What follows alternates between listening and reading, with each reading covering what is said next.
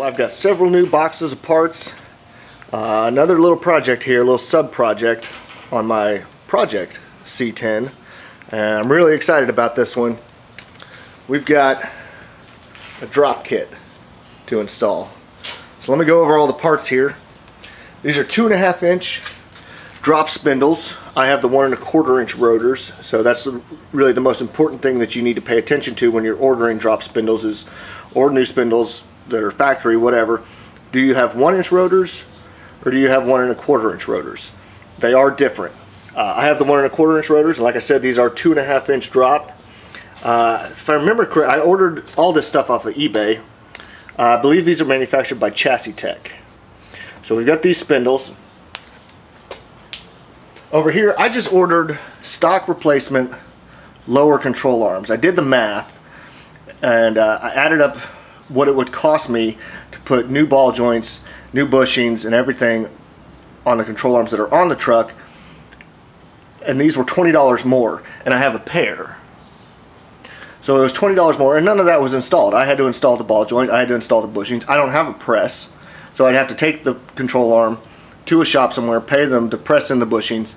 That would probably be more than 20 bucks. So I probably came out ahead as far as cost. Plus, they're brand new, they're painted, they're excellent. So I've got brand new lower control arms with new bushings, new ball joints, all that kind of stuff. And here's the other one. This would be the passenger side.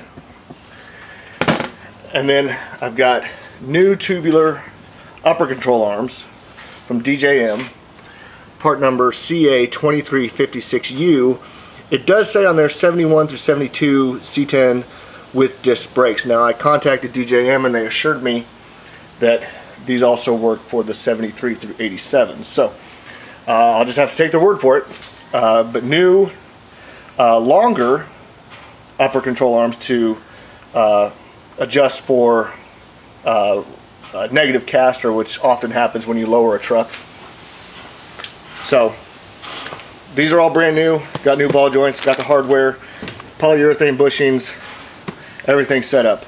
So the one thing, well, there's a couple things I'm missing here. One is shocks. I did order shocks, they're in the mail. I have a tracking number. They will be here soon. The other thing is I'm shooting for a 5.7 drop.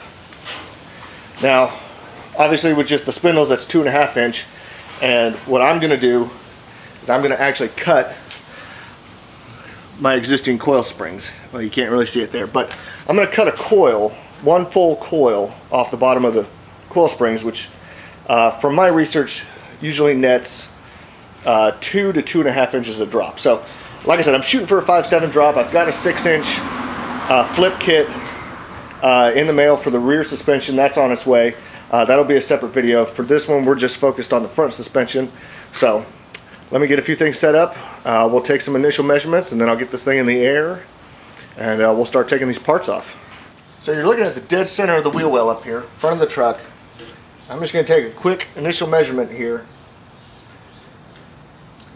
We're looking at almost exactly 32 inches, give or take a 1/16 of an inch. So 32 inches is our before measurement. We'll get all this stuff put on, and then we'll do some measurements afterwards. So with the wheel out of the way, we can get a good look at what we're dealing with under here. Now I'm going to come in here and show you. You can see my control arm bushings are just completely shot, both upper and lowers. Shocks are probably in pretty bad shape. This ball joint is still riveted into place, which leads me to believe that it's possible that this upper control arm is original to 1977. Usually, or always, when you buy new ball joints for these trucks, you got to grind off the rivets to get the ball joints out, and then the new ones bolt into place. So this is still riveted.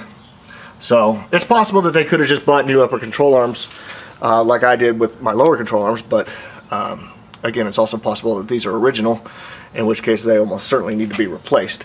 So I'm just going to start with the basic stuff. We're going to get the caliper off, get the rotor off, we'll get the shock off, and then we'll work on getting all these suspension components separated.